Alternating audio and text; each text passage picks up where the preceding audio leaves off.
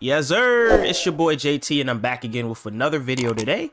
Before we get into this video, make sure you guys hit the like button. Make sure you guys subscribe. Make sure you guys continue to show love. If you haven't already, make sure you hit the notifications so you can be notified when my videos do go live, because you know YouTube be on they bullshit. But anyway, hope you guys enjoyed the video. Let's get to the intro.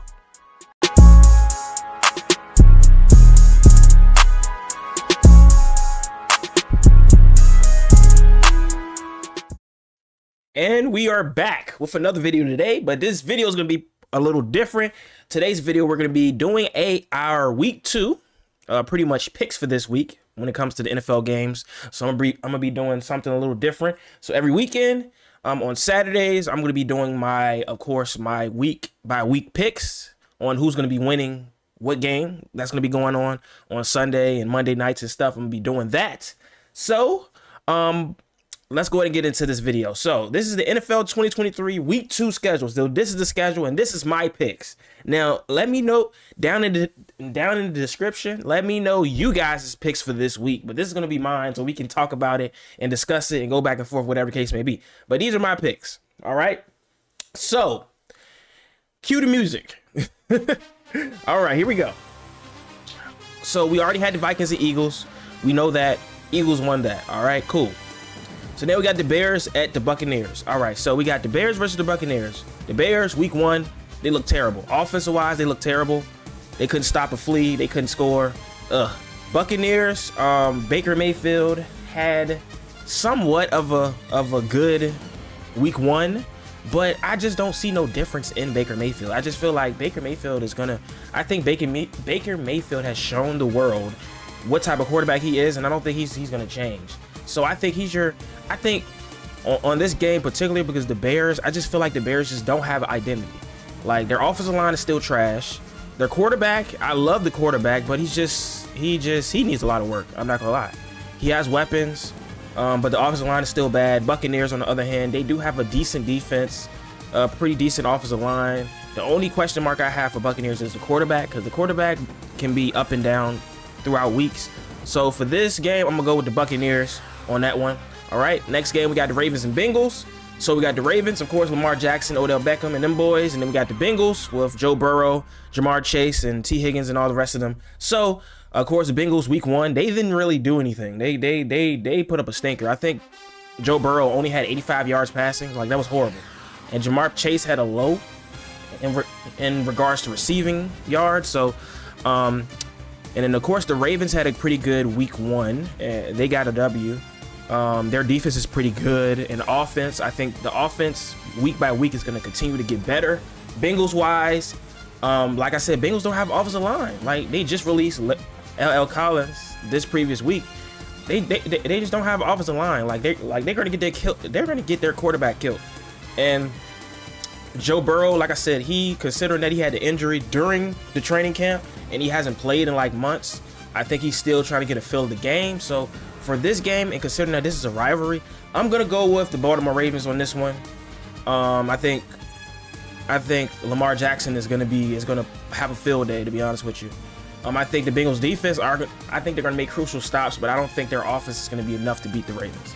Anyway, next, Packers and Falcons. So we got the Jordan Love story. Of course, Jordan Love has been kind of shocking to a lot of people that he's been playing pretty good and he's pretty comfortable in the pocket.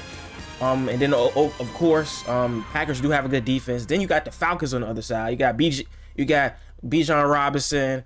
You got Ritter at quarterback, which I'm not really sold on Ritter at all. I don't think Atlanta fans are sold on him, to be honest with you, but they got Robinson on that side. Their defense is okay. I'm not really sold on their coach or their QB, to be honest with you. And then, of course, you got the Packers. Jordan Love is really like, he's really good. And they have a lot of weapons. And they're going to be at the Falcons. But I'm going to choose the Packers because I feel like the Packers have a way better defense. And I feel like I can trust Jordan Love a lot more than Ritter. All right, next, we got the Colts and Texans. So we got the battle of the 2 rookie QBs. So we got, what is the second overall pick, and we got the 4th overall pick. I'm going to be honest with you. Texans-wise, like I said, everybody was hyped when they drafted their QB. But then again, I was looking at it like this. I'm like, yo, y'all still got the same team. Y'all still got the same team. Y'all need to surround this man with weapons and a better defense, because literally, like, he ain't got nobody to throw to. His offensive line is pretty bad. His defense is like, it's okay. It could be better. Then you have the Colts. You got, of course, your rookie QB, and of course Jonathan Taylor. He's not playing right now. If he was playing, the Colts probably would be a lot better. Then you have the Colts defense. The defense has been okay. Has been pretty much up and down over the course of years. So I don't know what to expect from them, to be honest with you. So if I had to choose, I don't think the Texans have enough to compete. So I'm gonna go with the Colts, because I feel like the Colts have a better defense than the Texans, and I feel like the Colts have a lot more weapons on offense. So I'm gonna go with the Colts with that one. Now the Chiefs and Jaguars. So of course the Chiefs got beat. They got beat by the Lions week 1 because they didn't have Travis Kelce, but he is going to be playing. And then of course you had the Jaguars. You got Trevor Lawrence and them boys. They did make a comeback and they won that game. I'm gonna be honest, I like the Jaguars defense. I like the Jaguars offense. I like Trevor Lawrence. I just need to see more consistent play out of, you know, the cohesiveness of the offense, you know, because sometimes it just be looking so raggedy out there. And then the Chiefs, on the other hand, you got Patrick Mahomes, Super Bowl MVP. Of course, you know him. Can't count him out at all. Defensive wise, they're going to be getting Chris Jones back, and they're going to be getting Travis Kelce back. I think this game is going to be really, really competitive. If I had to choose, I'm not going to go against Patrick Mahomes, so I'm choosing the Chiefs on this one. All right, next we got the Chargers and Titans. So Chargers at Titans. I'm gonna be honest with you, the Titans, I don't like their QB situation. I think Tannehill is gonna lose his job. And as far as defensive, I just don't think they have as good as a team as people think. Like, yes, they have DeAndre Hopkins. He is a veteran receiver, and he is gonna help them, but they're not helping themselves when Tannehill's out there throwing them stinkers. Like, he's literally just, like, he's not a good quarterback right now. He's not. He's really not. And then you have the Chargers. Of course, the Chargers are loaded on offense, really good on defense. It's just the play calling is very questionable. On downs, they should run the ball, they throw the ball. And they have Kellen Moore too as well. We all know the issues that he had in Dallas. I'm gonna be honest with you, this is a pretty much easy one. I'm gonna choose the Chargers over the Titans. I just think the Chargers have way more to offer than the Titans at the moment. I think the Titans are, like, I think they're further away than a lot of people think. But anyway, next up we got the Raiders and the Bills. Raiders and Bills. Okay, so we got Jimmy Garoppolo, and then we have Josh Allen. Now, Josh Allen is he is a turnover prone QB. Like, he's gonna throw picks. He's just gonna do that. Then you got Jimmy Garoppolo that finds some sort of way to win games, and I don't understand it. I don't know if he got the Tom Brady voodoo doll or something, or some type of magic, but he just finds ways to win games. The Raiders defense can be suspect at times, but it's pretty good. You got Crosby and all them boys. And then the Bills, you got Stephon Diggs. You drafted the tight end, the rookie tight end. The Bills just don't have a running game, honestly. I think this game is going to be competitive as well. I don't think it's very clear cut like a lot of people think. But I'm going to put my faith into the Bills in this one. Because the Raiders wise, I just feel like, of course, Raiders got Devontae Smith and all them boys, but I just feel like the Raiders defense is kind of suspect at times too. All right, now we got the Seahawks and Lions. So now the Lions have been a shocker too as well. Like, they're really, really good. I think they're really, really good. I think they're a really good coach team. And then we have Seattle. Of course, you got Geno Smith and DK Metcalf and all them boys, and Bobby Wagner back on defense. So as far as Seahawks and Lions, I think this is going to be a very competitive game as well too. I think it's going to really come down. I think it's going to come down to, honestly, who can stop one another, because I feel like both of them have weapons. I just feel like it's going to all come down to defense, and I don't really trust Seattle's defense. I love Bobby Wagner. I love the corners, you know, and all them boys out there. I love those, but I just think the Lions are well coached, and they're going to be at the Lions too. So I'm choosing the Lions with that one. Now the 49ers and Rams. This is pretty much easy. You got Brock Purdy and you got Christian McCaffrey. You got that loaded offense and defense there. The Rams, you got Matt Stafford and a bunch of rookies, and the defense is not what it used to be. This is pretty easy. I got the 49ers. Rams just don't stack up good against them. Now you got Giants and Cardinals. All right. Now, of course, my Cowboys beat up the Giants. We blew them out. They didn't even score, so they definitely have a chip on their shoulder. The Cardinals are literally, they are like, at this point, they trying to get rid of all their players. They're trying to get that top 5 pick. I don't think they're going to be really competitive, to be honest with you. I think they're just going to send them players out there and be like, hey, just play so that we can get to the end of the season. So for this one, I'm gonna choose the Giants. I feel like the Giants have a little bit more to offer than the Cardinals, and the Cardinals don't really have a good starting QB.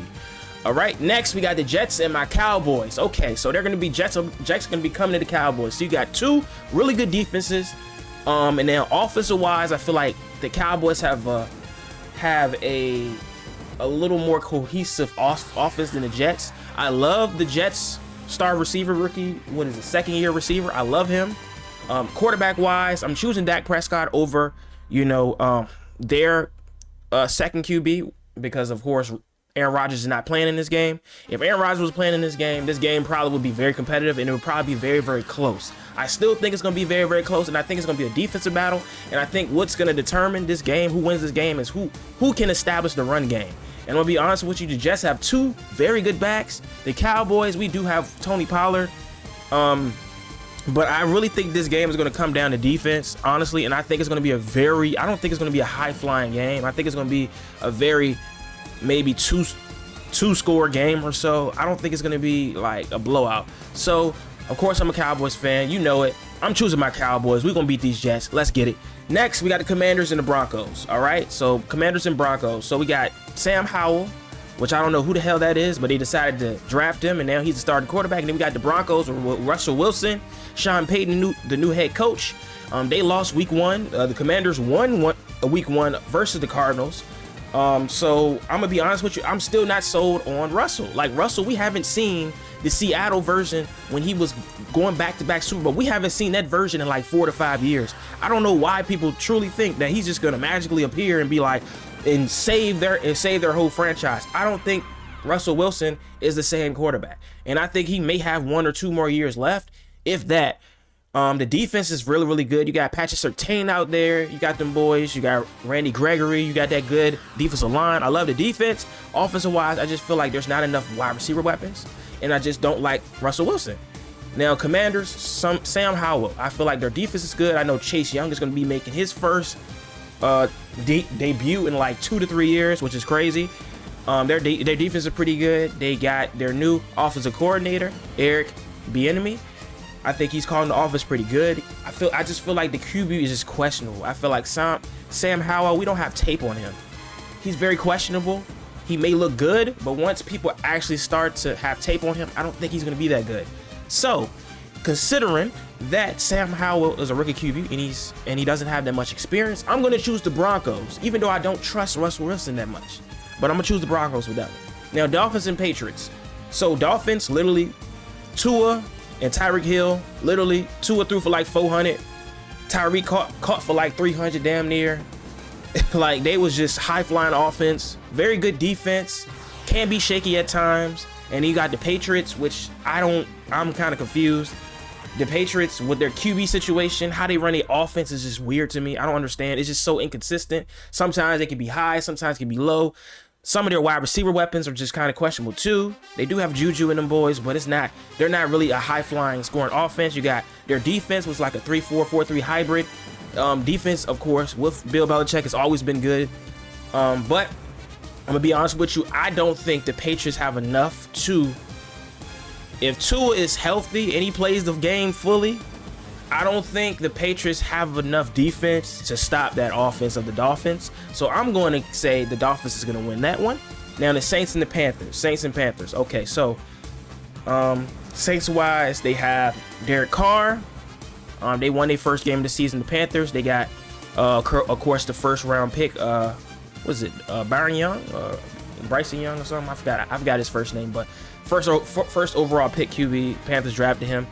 He has a few weapons around him, not that much. Defense is not that good. Saints, they have a really good defense. Their offense, I just feel like the more Derek Carr get used to their system, I feel like the better he'll be. So I'm going to choose the Saints. I don't think Bryce Young is going to get his first win this week, sadly. Even though he's at home, I don't think he's going to get it. Now, Browns and Steelers. Steelers took an L to the 49ers. They got demolished. They got blown out.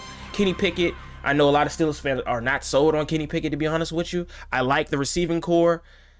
You know, I like the defense if they're on point. I like TJ Watt. I like all that. Then you have the Browns, and they are monster defense with Myles Garrett and them boys on that side. Like, it's pretty tough. And then they have Deshaun Watson, which I'm going to be honest with you. I like Deshaun Watson. I just don't think he's going to ever reach the level of play that he was when he played for the Texans. I think a lot of people are trying to, you know, put it out there like, oh my God, I can't wait until he gets back to this form because we're like Super Bowl bound. And I don't think he's going to get back to that. I just don't think so. I just don't think so personally. If the Browns like change their offensive coordinator and maybe they coach, maybe we could possibly see something, but I just don't like their offense. I just don't like the play calling on offense, but I know that they're a dominant team. As well as the Steelers have a dominant offense and the Steelers have a dominant defense, but their offense is kind of questionable and their QB is questionable. So I'm going to go with the Browns on this one, and I think they're going to take out the Steelers because of their defense and Deshaun Watson. I think he's going to have a really good day. But that is going to be my NFL 2023 Week 2 picks for this week. Let me know down in the comment section what you guys think about my picks. Let me know what you guys' picks are, because I'm very, very curious as well too. And yeah, and we can have fun in the comment section. But if you guys enjoyed the video, make sure you guys hit the like button, make sure you guys subscribe, make sure you guys continue to show love. I really do appreciate it. And we'll catch you guys on the next one.